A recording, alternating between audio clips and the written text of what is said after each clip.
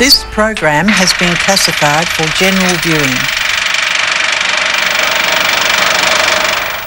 Once a jolly swagman, he can't buy a billabong under the shade of a coolabah tree. And he sang as he watched and waited till his billy boiled. You'll come a waltzing Matilda with me. Waltzing Matilda, waltzing Matilda. Sawadee Ka, and welcome to Thai Oz Talk, wherever you are in the world today. I'm Jay Walton for NBT, National Broadcasting Services Thailand. For TGN, the Thai Global Network in 179 countries, and for Channel 44 in Adelaide in South Australia. Every week at this time, I'm so fortunate to be able to greet you and meet you here in this gorgeous Swiss hotel, Nilert Park. It really is the resort in the centre of the metropolis of Bangkok. There are some very interesting organisations in Thailand, and we can benefit by knowing about them. One of these organisations is PCS, International Facilities Services. And I'm very pleased indeed today to welcome to the program and to introduce to you Mr. Sebastian, the Director of Business Development and Regional Account Manager. Sawadee Ka. Welcome to the program. I should say good morning to you probably. Thank you, good morning to you, and thank you for inviting me to this program. Well, I feel there are lots of things that people need to know that we don't always make the most of. There are facilities that we don't understand. And I wondered if you'd describe for me the overview, the business overview of PCS. What do you do? To put it simply, we project ourselves to the market as a total facilities management provider. And that basically means that we provide all support services to commercial and industrial property. That could be as a total package, from management of the premises through to cleaning, security, pest control, washroom hygiene, even catering, maintenance and engineering, and that will be plumbing and electrical, all sorts of services to support the functionality of the premises. So we look at ourselves as a total service provider. It's very all-encompassing, isn't it? Our business has evolved over a number of years, and so we've got our core services, and we've expanded from that in response to client requirements and also in response to market trends. What do you think's made PCS so successful and made them a really outstanding company? I think it's probably our core values. We're not a listed company, we're a family business, and we look for the long-term outlook. We're not susceptible to the vagaries of the stock market on a quarter-by-quarter basis, and we look for the long-term view. We very much emphasise on client comes first, and whilst we're quite a large organisation in Thailand, we pride ourselves on being responsive and having the nimbleness to respond to client requirements similar to an organisation that's much smaller than we actually are. There's a person-to-person relationship. Very much, very much. We value the personal outlook. At the same time, we have huge resources that we can bring to the table and to support our clients. In Thailand, we have a workforce of about 23,000 people. So big.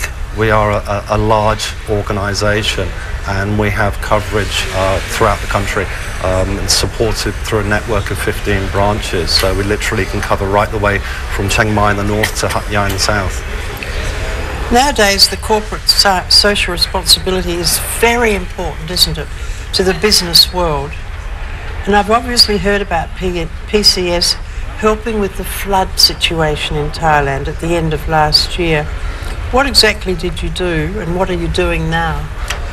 Just to backtrack a little, corporate social responsibilities are a very important thing for PCS, and we've been doing this for a long period of time. So it wasn't just before it became the flavour of the month. Before it became the flavour of the month, and not just in response to flooding, but we've increased our activities in response to flooding because obviously there was an immediate need. Absolutely. The need's still going on though, isn't it? It is still ongoing. We've been part of an organisation called the Power of Thai, where we've worked in conjunction with other leading organisations, and the main focus has been on cleaning and tidying up and helping schools to recover. We're very focused on supporting education and supporting schools and community. See, the schools suffered in the floods. A lot of them suffered very badly. If you look at some of the schools in the affected areas, they've got tide marks up to the first floor of the premises, and so there was a lot of flood damage to these schools, and obviously this impacts the education. To all the books and the equipment and everything. Indeed. And also one has to bear in mind the bugs, the germs and such like that comes with the flooding, and the importance of disinfecting, sanitising after the floods have receded. So one of PCS's core activities, cleaning, was a very useful service to bring to the table and to introduce and support the schools in making sure that they can get back up and running quickly. I've heard that people are still only now discovering pockets of water under their houses that are becoming very smelly and unpleasant. In certain places, yes. I mean, it's taken a long time for the floods to dry out, especially when in the location where flooding is extensive. I wonder how those people cope, you know. One's got to wonder. It's very, very tough. I think they just have to get on and cope. Thai people are used to adversity. But Thai people are marvellous the way they cope. Probably, as a foreigner, I would guess that Buddhism has some influence on their coping ability, but they're inspirational and they don't complain. No, they don't. They do it. They get on and cope. I think it's the way to describe it's it. Extraordinary. How do you feel about the business development plan in this year, and what do you expect to do?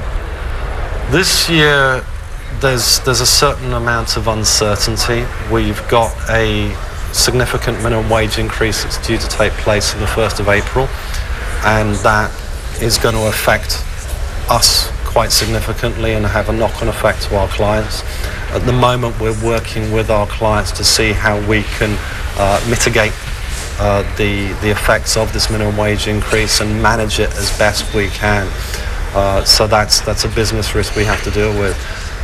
On the other side of things, it's also good to see that minimum wages are increasing. They haven't kept pace with the increases in cost of living over the years, and it's good to see that people at the bottom rung of the ladder are at last getting a chance to share in the development of the country. So as a country, it's probably a good thing, but it's quite tough for businesses to cope with and manage so that they can run their businesses effectively moving forward. I'm very pleased indeed today that PCS came to the program to explain not only your size, but the work that you're doing. Thank you very much indeed. Thank you. Thank you for inviting me. I do hope that you feel that we've taken you around Thailand this morning. This is something you can't afford to miss, you know. I do hope that you'll join me again next week when we're going to, again, look at Chiang Mai. We'll talk about holistic wellness and also look at the marvellous opportunities for you to stay here at Swiss Hotel Nilert Park. Don't forget, this is our special time together every week, wherever you are in the world.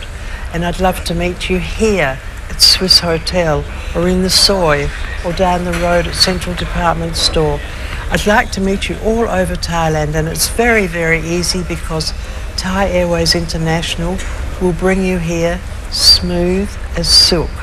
And I fly Thai. Sawadee ka. Once a jolly swagman, he can't buy a billabong under the shade of a coolabah tree. And he sang as he watched and waited till his billy boiled. You'll come a waltzing Matilda with me.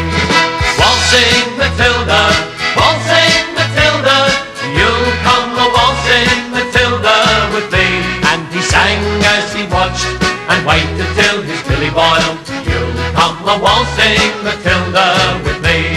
Now up came the jumbuck to drink at the billabong. Up jumped the swagman and he grabbed